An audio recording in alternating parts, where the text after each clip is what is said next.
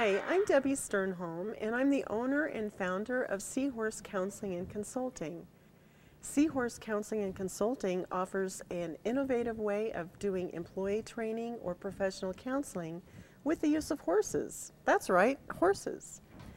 And it has nothing to do with horseback riding or horsemanship, but it has to do with people participating in ground activities with a horse. And through the process of the activities, not the activities themselves, people go away learning all kinds of things about themselves, what works, what doesn't, relationships, communication styles, things that they may have never known about themselves before. Horses mirror the nonverbal activities of people, the nonverbal messages that people give during the activities. Thereby, they offer immediate and honest feedback to the people.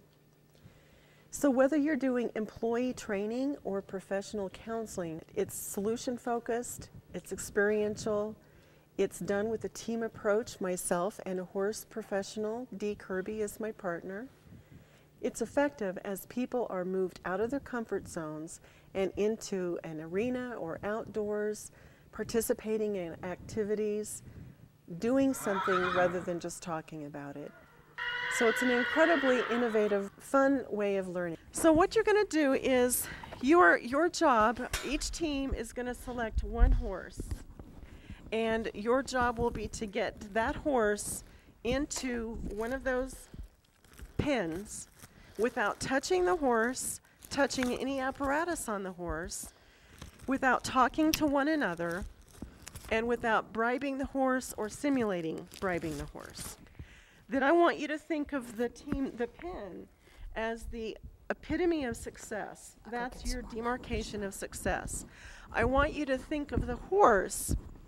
The horse might represent something different to each of you, but I want the horse to represent your problem or issue or the thing that you're wanting to address, okay?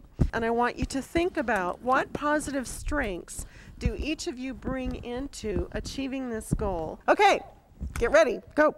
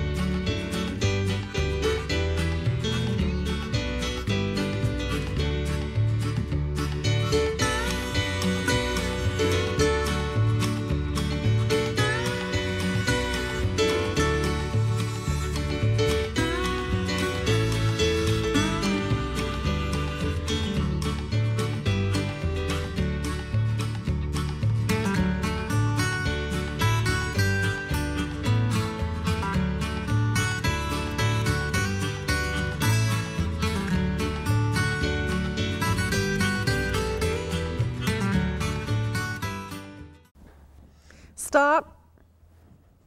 Let's come on back here for a moment. Did you guys feel successful with the exercise? Somewhat successful. I mean, I thought, we were close 2 times to getting her into the stall. I don't necessarily, we didn't get her all the way in. Mm-hmm. But I thought relatively successful. She followed us, or we got her to go somewhere. Right. So again, think about how each person might have a different definition of success.